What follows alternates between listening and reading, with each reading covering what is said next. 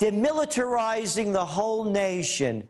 This is what happens in fascist countries. And make no mistake about it, this is fascism. As I said, when private banks have to be bailed out by the public, that's called the merger of state and corporate powers. Corporatism equals fascism. Just ask Mussolini. Alex, I have to say this.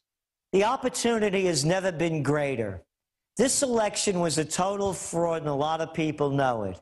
It was a lesser of two evils election. 11 million people, including myself, didn't turn out to vote this year. The gap, the vacuum is so huge it could be filled with anything. It could be filled with greatness, courage, respect, dignity, and passion, and change of a magnitude of a renaissance change, a rebirth of quality and greatness like never before.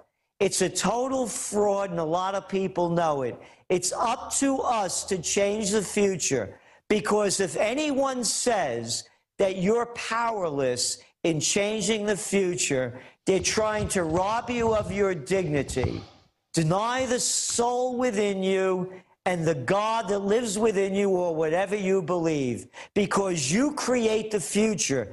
And if you leave it to them to create the future, guaranteed you're not going to like it. As you say, prepare, survive, prevail, just like you promote buying locally, having real communities. The globalists are doing everything they can to consolidate control.